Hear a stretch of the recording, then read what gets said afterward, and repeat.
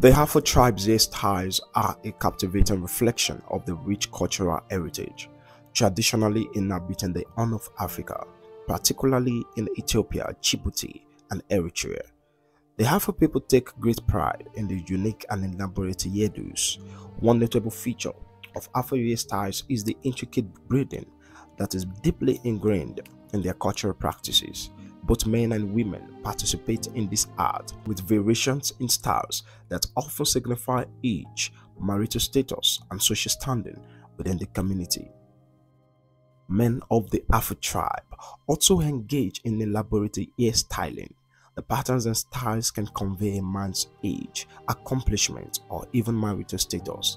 It is not uncommon to see Afar men with tightly braided hair, sometimes formed into intricate patterns showcasing their commitment to cultural traditions. Beyond the aesthetic appeal, Afar hairstyles hold cultural and symbolic meaning. They serve as a visual language within the community, communicating aspects of identity and social roles.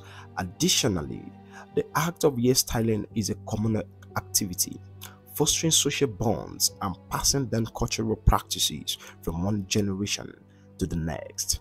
The distinct hairstyles of the Afar tribe stand as a testament to the resilience of cultural identity in the face of changing times, showcasing the significance of tradition in shaping the visual narrative of a community.